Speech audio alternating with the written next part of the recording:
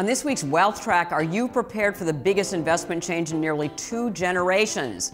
Financial thought leader, historian, and bond expert James Grant says we better be. He explains why next on Consuelo Mack Wealth Track.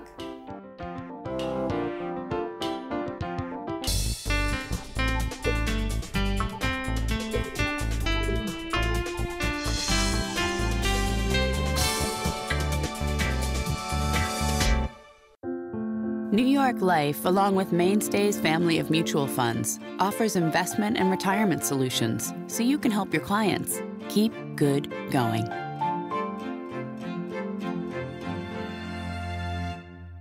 Additional funding provided by Thornburg Investment Management, Active Management, Flexible Perspective, Rosalind P. Walter, and the Fairholme Foundation.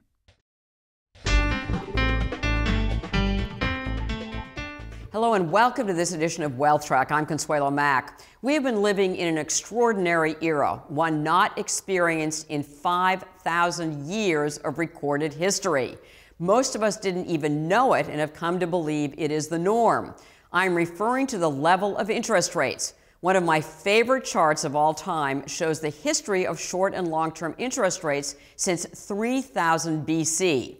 It illustrates that in the last couple of years, we saw the lowest interest rates in 5 millennia. A more familiar story is illustrated by this chart, showing what yields on 10-year U.S. Treasuries have done since 1900. It gives us a much shorter time horizon, but still a picture of how dramatic the fall in rates has been over the last 3+ decades.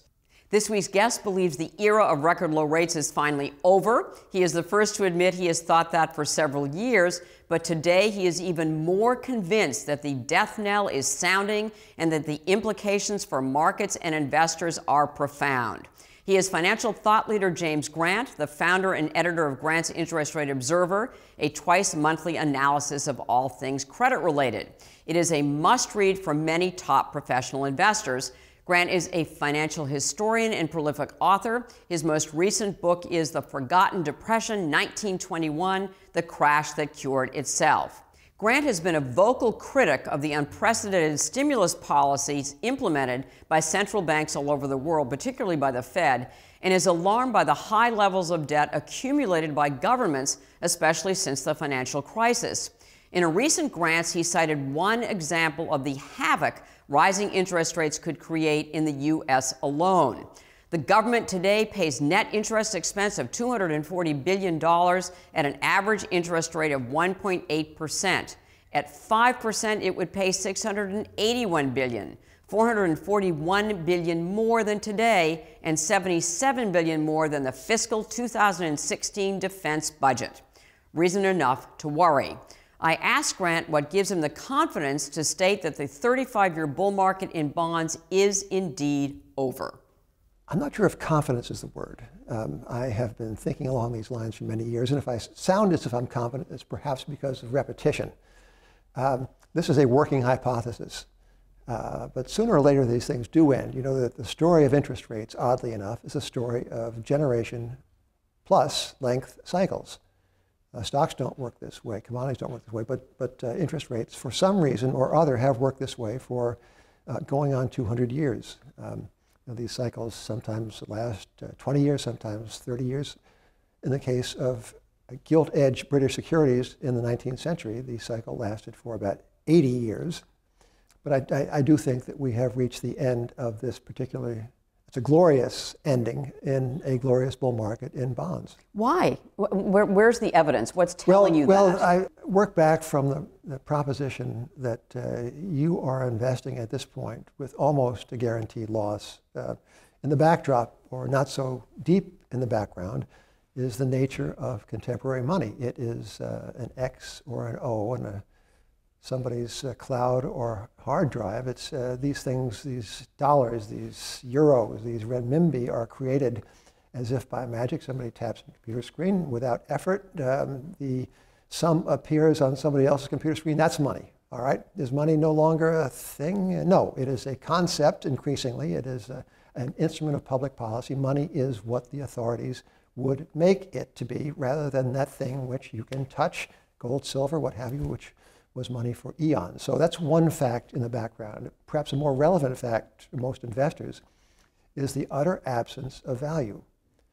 At the peak of the lunacy in 2016, upwards of, 14 trillion of sovereign debt, principally European, was priced to deliver a yield of less than nothing. Right. Nominal yield less than nothing. Now, in the long history of markets, you are hard-pressed to find that particular value proposition. And our mutual friend Dick Sella, the author of the page-turner called The History of Interest Rates, if he were here, he would attest to the fact that never once in 5,000 years of the recorded annals of interest rates has this occurred.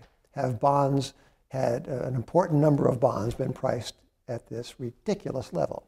So if there's a top, when there's no value, when there's right. less than no value, when the money in which these promises to pay is denominated is itself a kind of a postmodern concept as opposed to a thing, a store of value.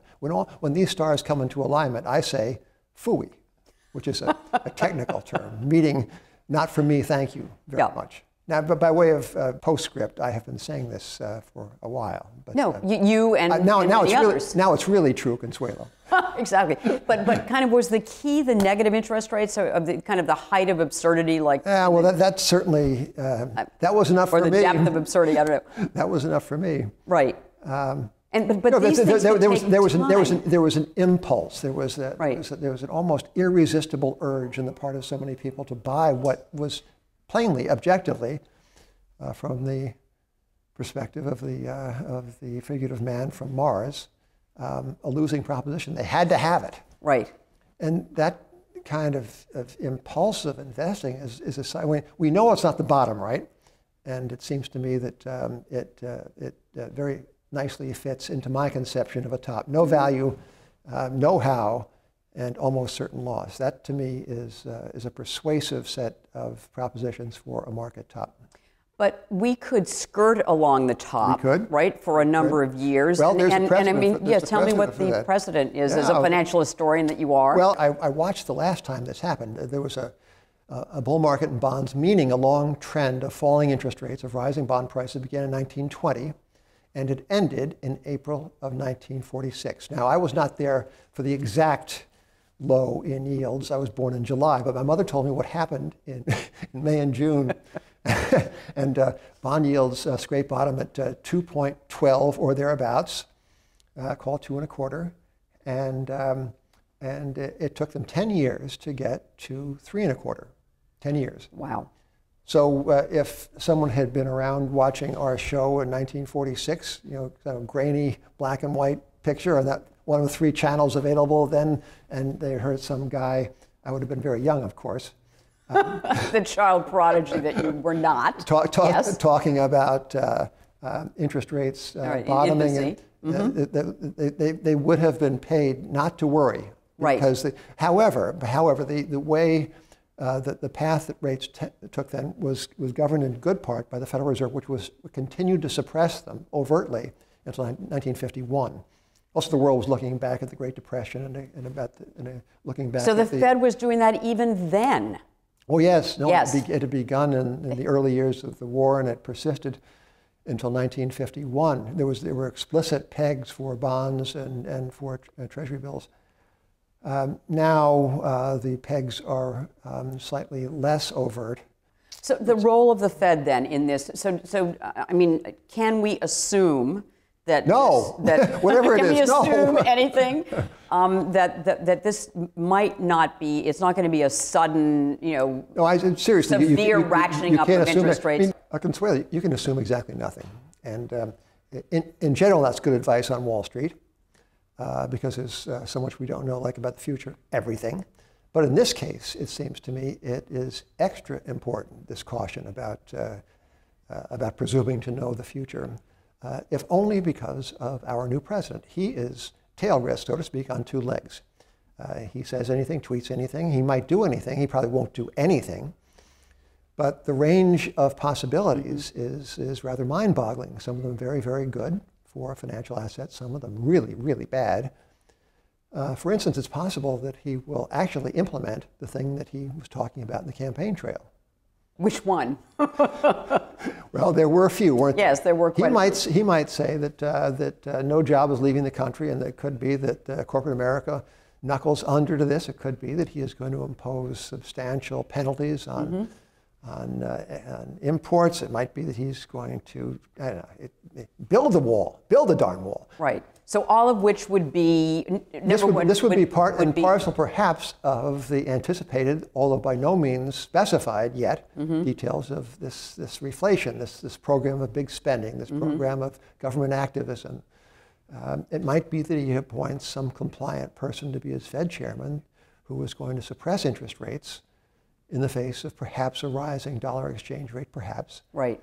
Which we're seeing now, a rising dollar. Right. It might just be that that these imagined policies or projected policies of our new president will be very, very bad for bonds. In which case, the roadmap we have from the last occasion, 70 years ago, of a 10-year rise from 2.25 to 3.25. It could be that's all out the window. It might be it's no longer germane. What might be happening is a very sudden rise in interest rates.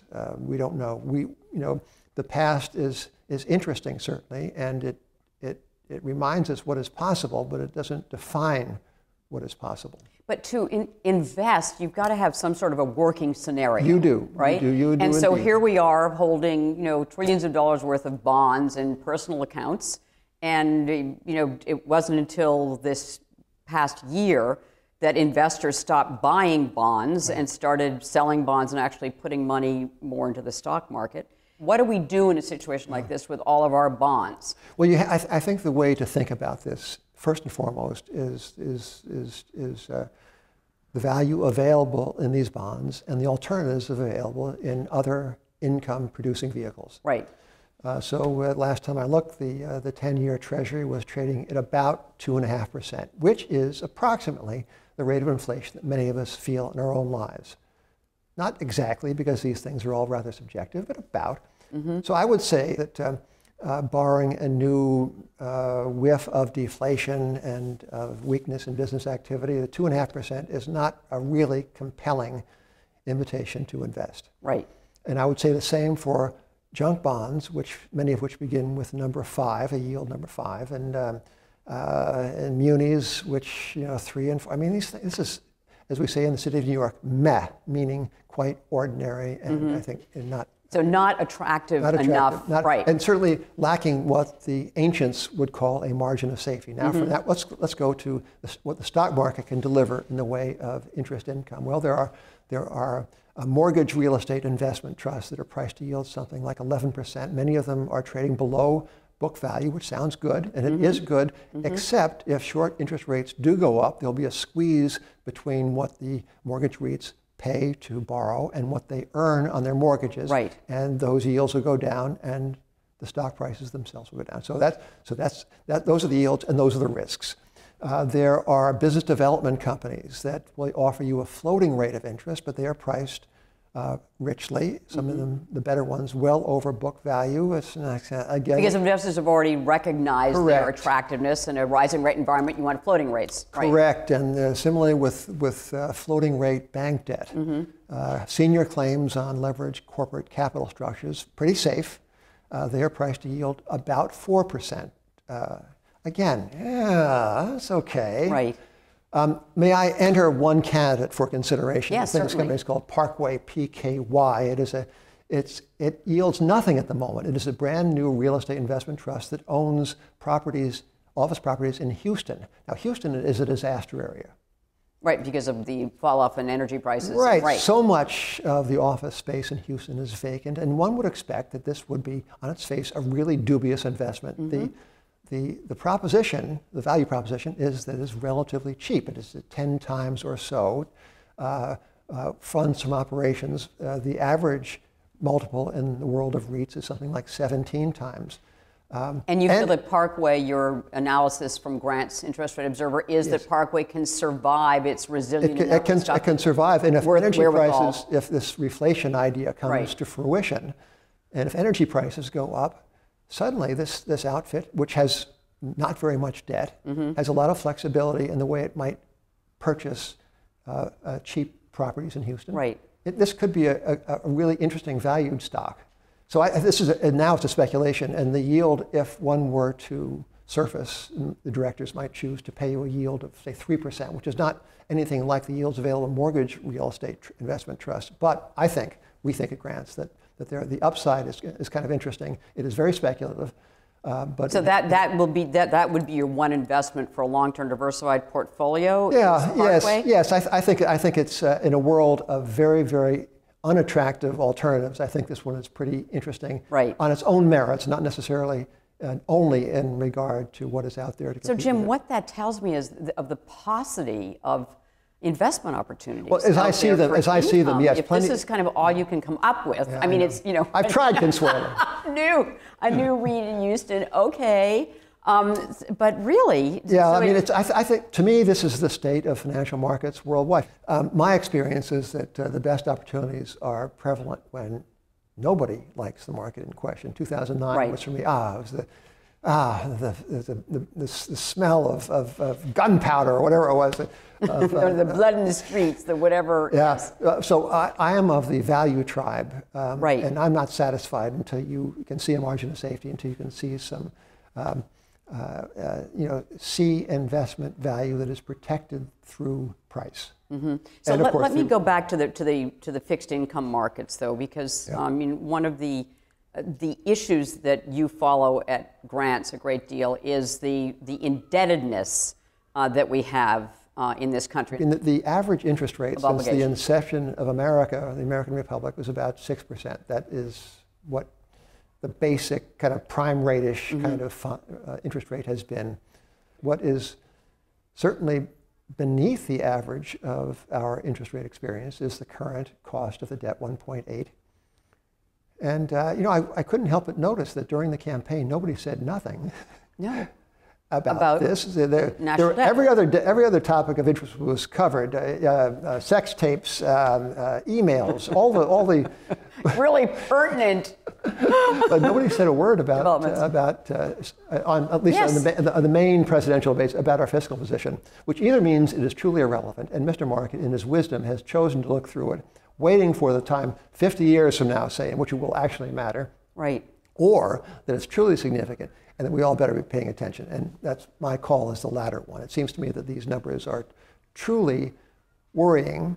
And people say, well, the reason that rates will not go to 5% is because they can't. Look, if they did, we'd be paying debt service equivalent to the defense budget. Now it would be impossible. Right. And I say, right, it would be inexpedient if rates went to 5%. That's different from impossible. What's going to happen as far as the Fed's role? Again, we don't know who Trump is going to nominate. I mean, he's got several FOMC positions that he's two now, and perhaps three if somebody ups and quits. Somebody else, right? You feel that the Fed is way too involved in the economy and way too heavy-handed as it is. Yes. So how much does that matter? Well, it matters a great deal. My suspicion is that Mr. Trump will appoint a rather compliant Fed chairman who will facilitate the program that he envisions for the restoration of greatness in America. He wants to build dams and highways and sewers. Well, this will take money. It will take, he's, as he well knows, as a real estate guy, it will take low financing costs. My suspicion is that he will deliver to the Fed somebody who is very much like the people we have known at the Fed. However, there is the other Mr. Trump, who talked once or twice in the campaign in New Hampshire. When I asked about the gold standard, he said, "Boy, that'd be terrific. We haven't got enough gold, but we do." But there is a part in this. He furnishes everything he owns with gold plate, as you know. So those of us who, through conviction or through other, those of us who believe in the gold standard, who believe in a currency that's grounded in something besides the good intentions of the monetary scholars who run the central bank, take some heart in this. But I think that the prevailing sentiment, the Trump administration, will be one for easy money. Speaking of gold, you've been a proponent of the gold standard for many years, but also you personally own gold. Yeah, I do. The past few years have not been very pleasant, but I do, and I have what they say in the trade, high conviction. And I say this because gold is on its face not an investment. You can't quantify its earning power. It has no earning power. Right. A little like Bitcoin, which is quickly overtaking in price to the humiliation of us gold bugs. Gold to me is an investment to this extent. It is an investment, is a hedge against monetary disorder, famously. But because monetary disorder is visible, prevalent, and, in my perception, growing, I view gold as an investment in monetary disorder. It's an investment in the incoherence of these mathematical models that did such a great job, Consuelo, of anticipating the sorrows of 2008. It's an investment in the controlled anarchy of floating or not so floating exchange rates. There is the ticking time bomb of leverage in the corporate and banking worlds, which leverage is fostered in part by the Fed's and other central banks' suppression of interest rates and ease of borrowing. So I wish that gold had not been such a dud since 2012, but I still hold it, have been adding to it, because I believe that its time will come as the consequences of our monetary disorder come to the fore. As of now, people think, oh, they got away with it. They have they've materialized $10 trillion in digital script. They have manipulated interest rates. They have jimmied up stock and real estate values. They being the Fed. They, the central banks collectively. Yes. And it feels great. They did it. Yes. They should have done it before because it is without cost. That is the implicit storyline. But I don't believe it. I think these things do have costs, and I think the cost will be forthcoming. So we've had guests on who talk about gold in a portfolio being ballast in a portfolio and being, a store of value, and that it's basically a non-correlated asset. So when things go bad, well, gold holds its value. But I don't disagree with that too. Right. Yeah. But you're talking about it being something more. I mean, so when do you, Jim Grant? I mean, have there been times when you've actually, sold gold when it's? Well, I'm glad you asked. I sold some when it got to the point at which I first bought it. Oh, great! I bought it in the year 18. It was like 1980, and I queued up at a storefront on Wall Street with the other innocents, not then realizing, as now one realized with the wisdom of years, you never stand in line to buy an investment because you always buy it when there's no queue. Yes, yes. So I bought I bought some gold. It must have been the peak at $850 or something, and I rued the day where I bought like 2 Kruger rands, but I felt like such a dope as the years wore on. I came to see how interest rates mattered and how valuation matters, right, and how gold is a seasonal or is a cyclical commodity. Sometimes, yeah. Well, it's money. But anyway, I came to see the errors of my rookie ways, and I vowed that if it ever got back to $850, I would sell some. So I sold a little bit, as a symbol, as to remind myself of the idiocy of when I was a child of 30 or something. Mm-hmm. but there's it gives you a sense of security that. I mean, is that? Well, yes, yes. And that at some point, someone, perhaps your children or your grandchildren, will take your stash of gold when it's worth a fortune. And you're right. It's not an eternal asset, but it is an asset for a season. So we live in this world of monetary anarchy, and in such a world, it seems to me, I'm not going to say one ought to own gold. I'm going to say that I own a little bit of it, more than a little bit for myself. And I'm quite comfortable in holding it. Sometimes I wish that it would do better for me, but that's different than losing my conviction about what it's for. Gold is money in a world in which money is being debased and in which it is being trivialized through its ease of materialization on computer keypads. In this world, I think that gold will come back into its own. Gold is not exactly out of fashion, but it's sufficiently out of fashion to have reduced the price relative to many other claims on an investor's intention.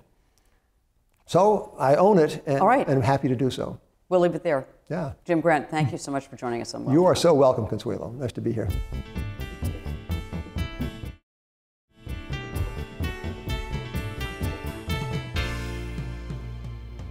At the close of every Wealth Track, we try to give you one suggestion to help you build and protect your wealth over the long term.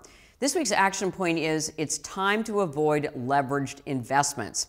If interest rates have in fact finally bottomed, governments and companies with lots of debt will have to pay more, possibly a lot more, to service that debt. Case in point is the figure we cited from Jim Grant earlier. If interest rates the Treasury pays on its debt go up from the current 1.8% average to a not abnormal 5%, the yearly interest bill would nearly triple to a staggering $681 billion. Any heavily indebted company or government is facing higher bills and more scrutiny from lenders if rates rise even modestly. It's time to avoid debt-laden investments and favor credit-worthy ones.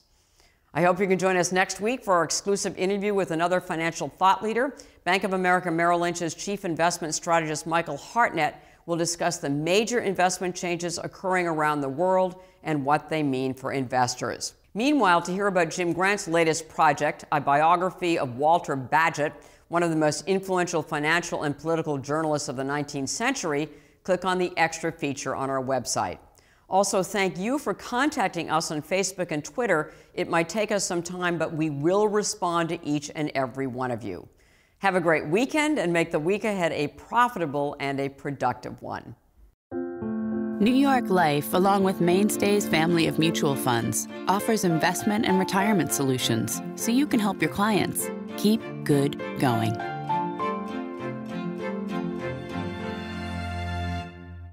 Additional funding provided by Thornburg Investment Management, Active Management, Flexible Perspective, Rosalind P. Walter, and the Fairholme Foundation.